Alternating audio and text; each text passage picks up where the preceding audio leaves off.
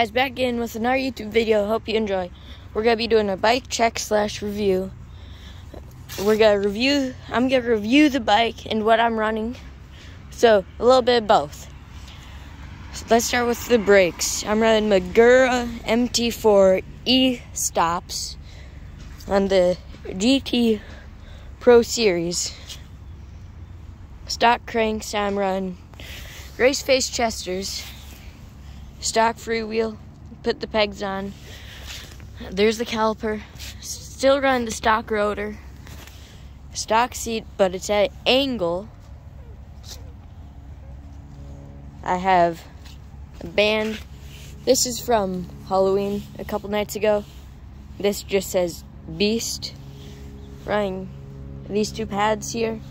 I took the bar pad off. Still the stock grips. They're lasting pretty good. They're lasting good. They still feel good. Overall, it's a good bike. The brakes are good. I just wanted a hydraulic brake. Still running stock tires and stock hubs. Same with wheels.